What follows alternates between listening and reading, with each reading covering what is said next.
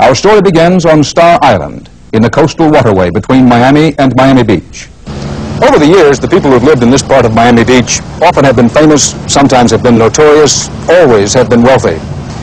The Duke of Windsor, the abdicated King Edward VIII, often stayed with friends in this island neighborhood. Gangster Al Capone once had a not-so-small castle over there. But even Al Capone could not have disturbed his neighbors as much as have the current residents of number 43 Star Island.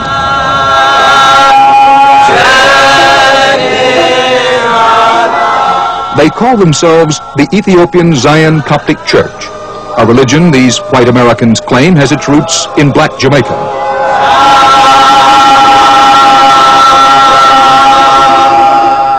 Their outraged neighbors and many law enforcement officials call them a fraud, a group of rich dopeheads who have been allowed to laugh at the law and get away with it. That's because the Coptics insist that marijuana, which they call by its Jamaican name, ganja, is their sacrament, as valid and as necessary to them, they say, as wine is to Catholics during communion. These services take place 3 times a day, but the Coptics appear to partake of their sacrament just about all the time. Their leader here on Star Island is a 6'7" former Catholic from Boston named Thomas Riley. He prefers to be known as Brother Love. Well, let's start from the beginning. Page 1 of the Bible, Genesis book 1, verse 29. Behold, I have given you every green herb bearing seed which is upon all the face of all the earth. Now, is there any dispute that marijuana is a green herb bearing seed that grows all over the earth? All right, let's address ourselves to the truth.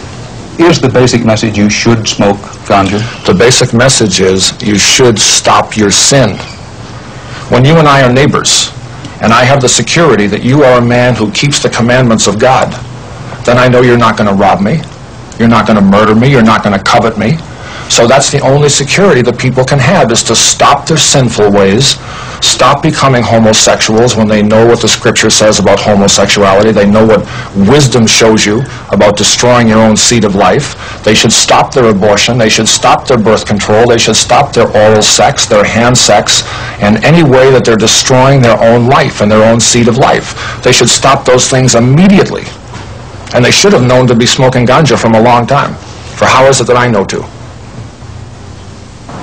The Coptic Church bought this house in 1975 for $270,000, paid for in cash. It's a kind of luxury commune with about 40 members, but a commune that adheres to the Bible, Old and New Testament teachings, a kind of combination of Billy Graham fundamentalism and kosher law. Though there is no formal marriage ceremony, the Coptic women must be faithful and subject to their husbands. But the women, and even the Coptic children, are encouraged to smoke marijuana. The Coptics claim that their mother church is on the Caribbean island of Jamaica. Brother Love and his American brethren first came to Jamaica in the early 70s. They were all graduates of Haight-Ashbury and the campuses of the 60s, a remnant of a lost generation. They came looking for marijuana, and they found it and bought it in the slums of Kingston from this Jamaican, Keith Gordon. At the same time, Gordon introduced them to an obscure Christian sect. This was the Ethiopian Zion Coptic Church, which claimed for years that the blacks of Africa were the original Jews of the Bible, and that the slaves of the New World were their direct descendants. Marijuana, or ganja, was the holy herb. Ripe for a new spiritual experience, these Americans could have found nothing better than a religion that extolled the poor, the black man, and marijuana all in one tidy package.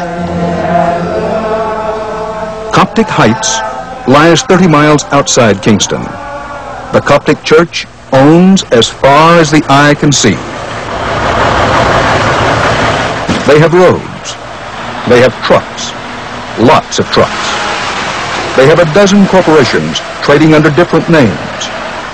To the average Jamaican, these Coptics are efficient, prosperous, and highly suspect. What they're doing is, on an organized basis, exporting marijuana to Miami. Jamaican journalist Dawn Rich. The group in Miami at Star Island, they are the backers. They're the people with the money. They control this thing that they would like to pretend is a church. It is no church. That is a factory for the export of ganja. Law enforcement agencies say that with his newfound American friends, Keith Gordon's marijuana business took off like a turpentined cat. From being a small-time pusher, he quickly grew to head an organization that controlled cultivation and large-scale distribution right into the United States.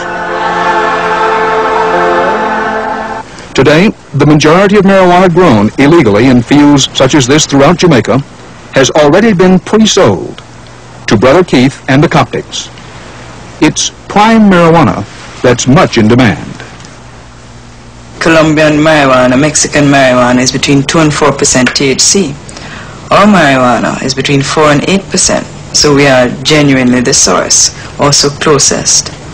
But Coptic has, I am told, 7,000 acres of farm in Colombia as well.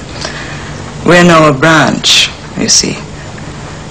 They claim in Florida that we are the source. We are the home of this church. We are simply a branch of a multinational corporation operating on the wrong side of the law. Is this whole church, based so conveniently in Miami and Jamaica, just a cover for large-scale organized crime? Well, no, it's certainly not as simple as that. All the law enforcement agencies who have investigated the Coptics agree. They cannot be faulted on the sincerity of their religious views. Moreover, the Coptics have never been linked in any way with the smuggling of hard drugs, cocaine and heroin, that right now is so rampant throughout Florida, nor with other activities associated with so-called mafioso crime, such as prostitution, gambling, and gun running. None of these would be consistent with the Coptics' professed beliefs. Marijuana, and only marijuana, is what the Coptics are about. To them, it is a holy mission.